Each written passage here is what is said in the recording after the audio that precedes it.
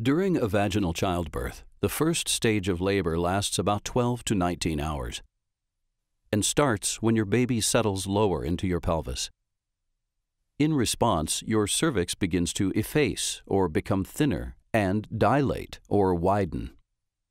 During this time, you may feel strong, regular contractions occurring every 5 to 20 minutes, and lower back pain and cramping that doesn't go away. You may see a brownish or reddish mucus discharge, which could be the mucus plug at the opening of your cervix falling out. Your water may break, which can either be a large gush of fluid or a continuous trickle.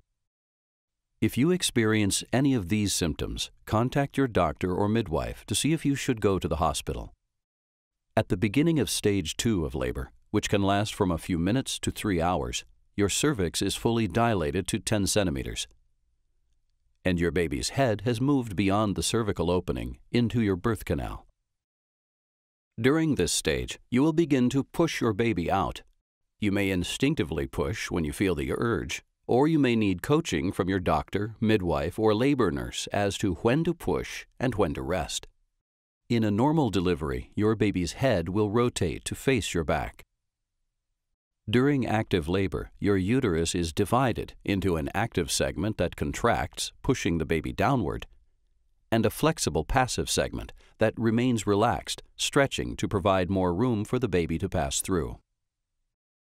In some cases, when the top of your baby's head appears or crowns, your doctor may make a small cut called an episiotomy to enlarge the vaginal opening. Then you will continue pushing your baby out. As your baby's head passes through the birth canal, it molds into an elongated shape. An elongated head shape will resolve itself within a few days as the skull bones shift back into place. After your baby's head exits the birth canal, his or her head and shoulders will rotate to help the shoulders pass through the birth canal. Your baby's shoulders are delivered one after the other in order to fit through your pelvis. Once the shoulders emerge, the rest of your baby slides out easily. After your baby is born, his or her umbilical cord will be cut. In stage 3 of labor, which may last 5 to 30 minutes, mild contractions will help push the placenta out of the uterus. During this stage, you and your baby may begin bonding through skin-to-skin contact and breastfeeding.